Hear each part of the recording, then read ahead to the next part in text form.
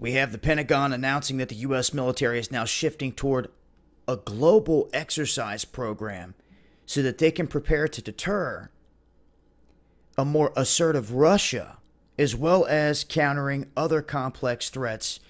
And you see that China is right up there in the mix as well. I've talked about them. And right now they're saying that this is going to be going full scale globally, where everyone can operate off the same sheet of music, so to speak, not broken down into different divisions and sectors. They're saying that they're looking to cross all these domains, pretty much land, sea, air, space, and the cybersphere. So they're rehearsing all these different possibilities.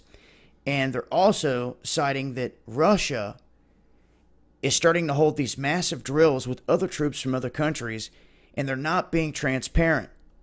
Now, I want to remind folks that when Russia was flying over our country, the Open Skies, I think it's Open Skies Treaty, they're only supposed to do certain things. They can't take certain equipment.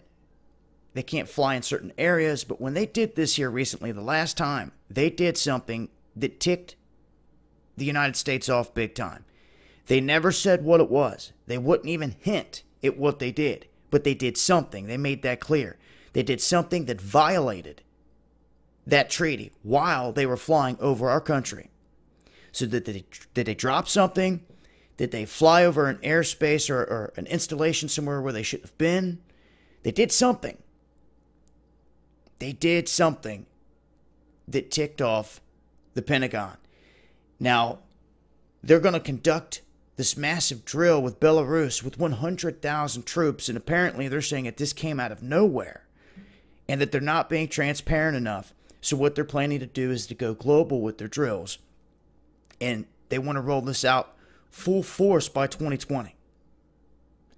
So just an update here on what the Pentagon's saying in terms of them moving globally and what they're planning to do. I will talk about this more tonight.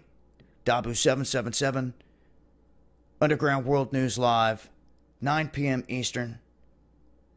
We'll be discussing this and updates to all the other stories that have been popping off here recently. I'll leave a link for this, and I hope to see you guys there. Peace.